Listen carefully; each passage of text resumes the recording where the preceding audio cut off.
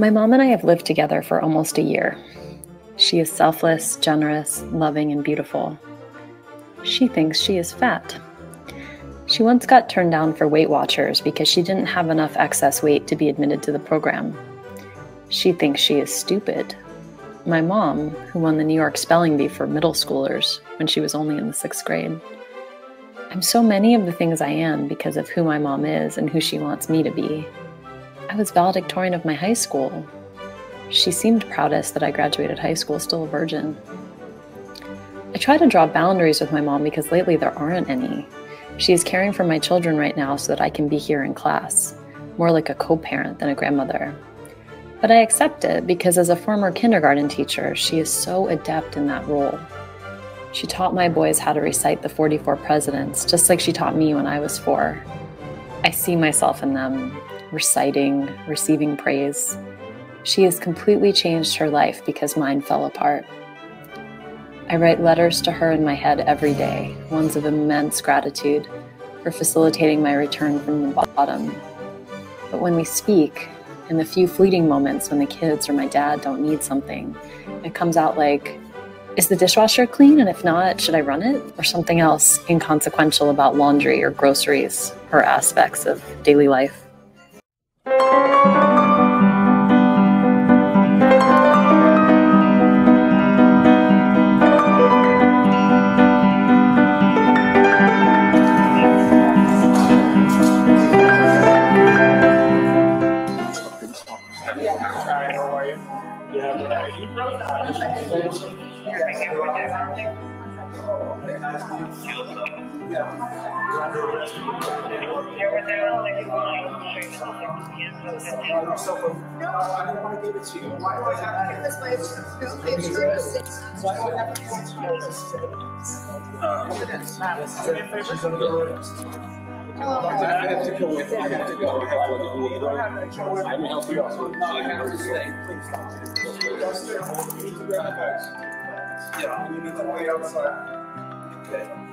Husband's almost 80 years old. He can't. Yeah, I can. Please, can I go? No, you can't join me. Oh, don't do this, please. Please. Oh, I just gotta help him get home. It's terrible. I can't do this. This is so sad. Is that okay with you? Please. Give me that and for some respect over everything. Please. Yes. You have anything in your pocket? No. Do you have anything of value in you? No, I Wanna go? Yeah, take it off. And the earrings, the rings, take everything. You give it to your husband. Because once you arrive at County Yale, they're gonna make you remove all that. Can I call my attorney?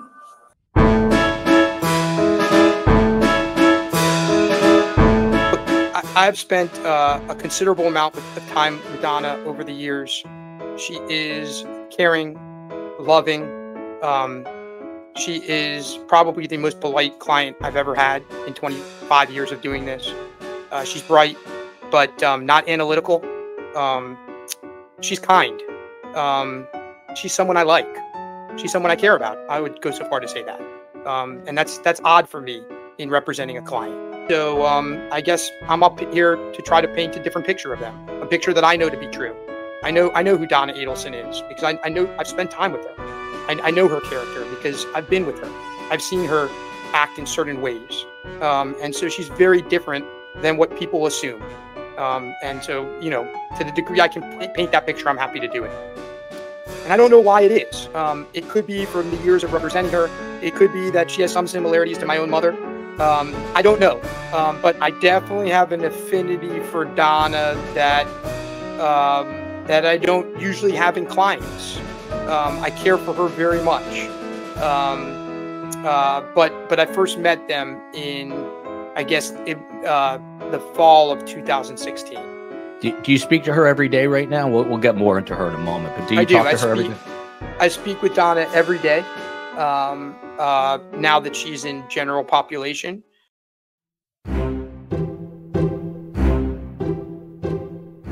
When she was booked booked into the jail here. She made a statement that she wanted to die. Now, before she was arrested in Miami, she also had a phone call with her son, who's obviously in jail here. 25-minute phone call. I personally listened to it.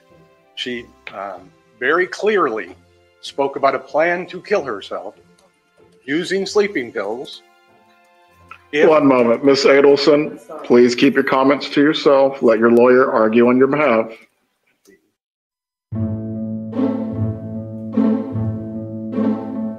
I think it's very loving. I think she's a very dedicated grandmother. She spends a lot of time with them, doesn't she? She does, yeah. And when they were little and you first moved there after Danny's death, how much time was she spending with them? When I moved there after Danny's death in 2014, how much time was your mom spending with the boys? I mean, we were all living together at that point. So, I mean, we were spending every day together. I don't think I responded. I think they're just emails from my mom to me. No? Okay, mostly all from your mom? Yeah. Okay, and the email address says something like Wendy Harvey. Can you tell from the content that it's your mom typing rather than your dad? Yeah, the email's Donna Harvey, my two parents' names, so they've been married over 50 years, so they have a joint email address. And what I want to draw your attention to is specifically the part that reads, your father has made numerous trips by plane for weekends and changing the patient schedules around so he can continue to spend significant time with the children. So that paragraph, isn't that paragraph going into detail about how the issues surrounding your divorce and litigation is financially impacting in a negative way your parents' business? That's what my mom says here, yes. Okay, and it also says, additionally, this loss of income affects my family because my older brother, also a dentist, purchased the practice for my father in mid-July 2012. He has a monthly payment to make to my father based on the sale of the practice. It isn't fair to him to have decreasing monthly income statements from the practice due to my parents spending so much time here in Tallahassee. So this is an argument that your mom is proposing, right, to help you, give you an idea of what might persuade the courts to allow the relocation. You agree with that? Yes, that's what she was doing, yes. Okay, and she's indicating that both your parents as well as your brother have suffered financially as a result of you not being able to relocate. Yes. Okay. And on page, it reads, however, the rest of your life and consequently Dad's, mine, and yes, even Charlie's will be affected by how well you can perform/act before July 31st. You need to be a good actress you can be a good actress when you want to. I've seen you in action. You need to put on the performance of your life. Jibbers hasn't beaten the Adelson family yet. Who's Jibbers? Jibbers, she's referring to Danny. And was Jibbers a name he went by or just something you called him behind his back? Jibbers was a silly nickname that I gave him during the divorce proceedings when he was being pretty scary and threatening, and it kind of made me feel less scared of him. Okay, so not something you called him to his face? No. But that was a word that was only used to describe him? Yes, it was a nickname. Okay. So did you discuss your marital problems with your mom at all? I did, yeah. Okay. What about the resulting legal issues? Was your mom read in on those things? I mean, I definitely updated her about the results of the relocation when that petition got denied, but not kind of the ins and outs of every part of our divorce. I want you to answer the question. What was the most important part? Of the divorce for my mom. Yes. It says here that for her it was relocation. All right. And did your mom call Dan any disparaging names around this time frame? Well, I just read them in the emails, but I don't remember them independently. Okay. Did she call him an asshole? Yes. A narcissist? Yes. A bully?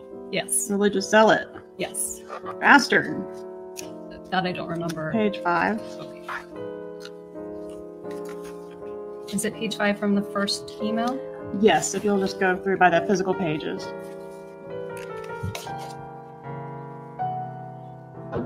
I see, yes. I'm sorry, what was your answer? Yes. Fucker? Yes.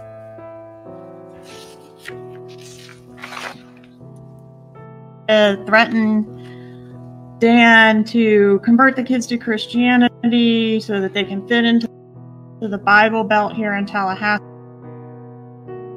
Is that something your mom suggested in these emails? My mom did suggest that. Okay, and specifically, this is on page 7 of the exhibit.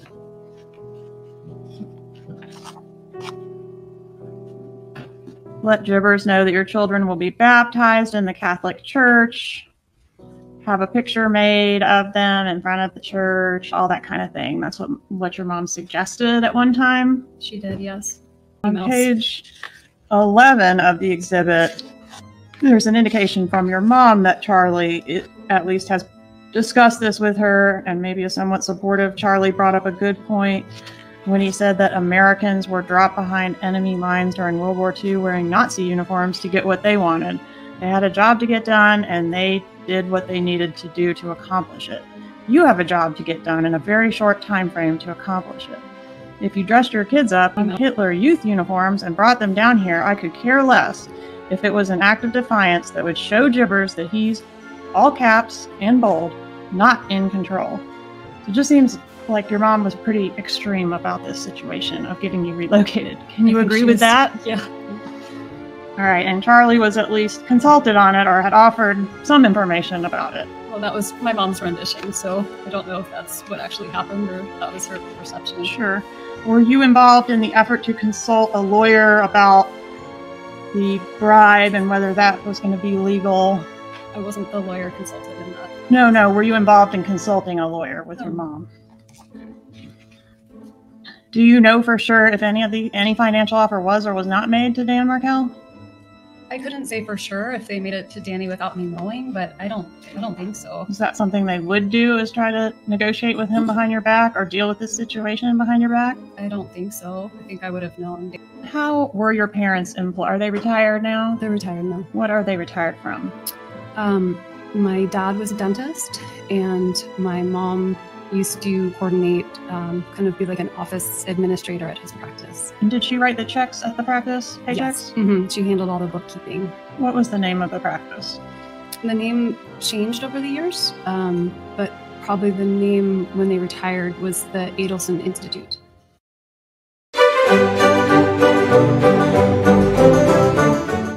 And how often did Catherine Vandermeer receive checks from Adelson Institute after that? She received 2 checks a month. Until May of 2016? That's correct. All right, if you could walk us through, here are just an example of 3 different checks. What can you tell us about, well, first of all, I asked you who signed all the checks, and you said Donna Adelson. Can you show us the signature on these checks? Right here. Okay, so Donna Sue Adelson? Yeah, that's the signature line. And what can you tell us about the memo lines of these checks? The memo line reflects the date she would have worked on each of these checks. Okay, so they reflect kind of like the pay period for that amount? Yes. Okay. What other records did you review with respect to her employment at Adelson Institute? The only thing I received from the subpoena was a QuickBooks summary.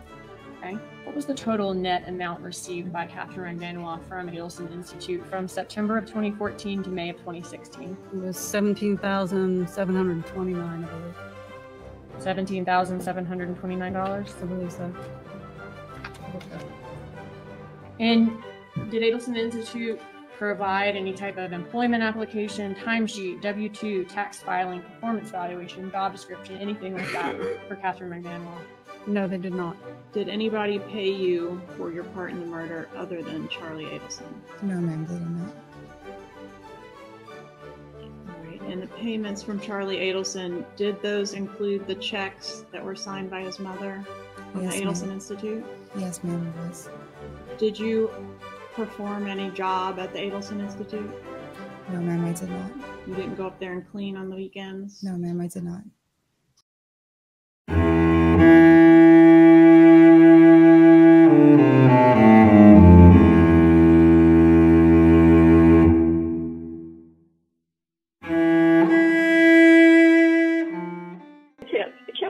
I'm not that strong.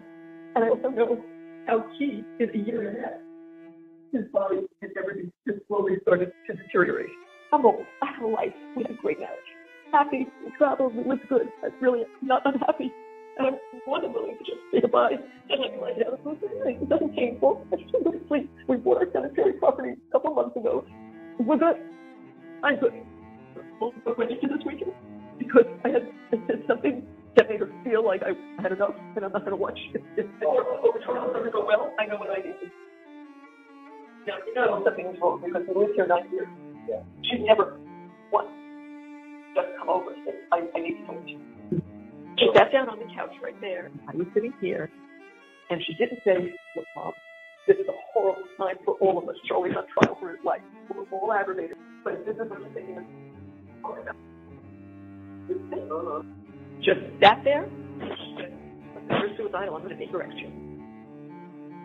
I'm not suicidal. I'm fine. I'm going to see the boys tomorrow night. Yes, something nice. Now, am I suicidal? Do I want to go to sleep and not see my son? I do. Perfectly honest, I do. And what are we doing? We're going to do it together. Leave a note. They'll know when to come here. And we'll do it together. Look, got to make a decision at some point. So after speaking to Dan this morning and knowing what they're thinking up there, I don't know if we'll make it out in time. I really don't. But Dan said, you might, or you might just all of it, get to the airport, and they'll stop us. And that could happen. It could happen. I don't know. But it's worth a try.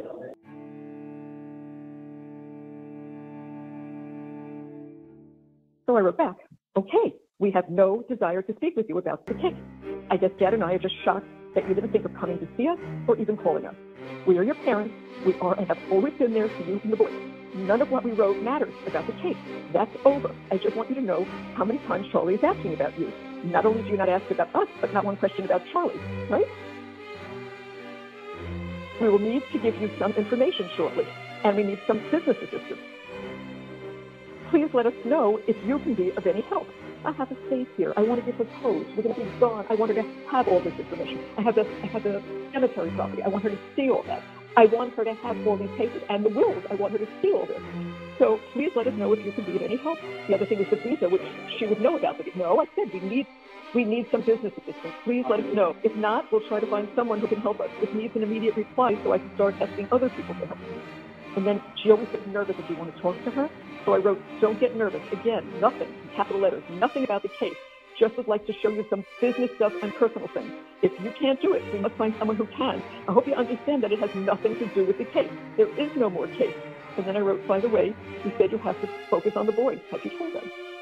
I told Rick to we'll have to get them downloaded. And the other thing I don't understand, my daughter can help me with it. We've been looking it up over and over because things change if there is extradition from Vietnam. Because we've looked at all the places. I mean, I could go to Korea and China, but there's no extradition. But we're looking for places where there's no extradition. Who? Really? Good. Maybe she knows about. Maybe she can look up the extradition issue before we waste our time. She can tell on you that my parents are but if you mention it the way he's going to tell somebody. Well, you tell her beforehand. I need to tell you something as an attorney who doesn't talk and has nothing to do with the case. It just has to do with Mom and I and some decisions that we have to make. Yeah, I know you want to bring her up and show her where everything is. Because if the plane crash, no one's going to know where anything is or who belongs to what. So I would like her to come up here so she can see it. I don't think that's asking too much. She can live 3 hours away. Every time she says, can you do this? Can you come here? Can you do this? Everything. How many times do we have plans that I really can't have to cancel? Wendy needs us for this. Wendy needs us to babysit. So we've been really good nannies, and I guess our job is up. Because now the boys are older, they can go out with friends, they can do things on their own. So she doesn't need grandma and grandpa. Okay, pretty hurtful. I have one son that I don't speak with. I have one son who's close to being dead. And my daughter, whom I love, is doing this. I don't get it. I don't get it. I said to Harvey, I swear to God, our family was cursed. Absolutely cursed. And I don't know how to take care of it anymore. So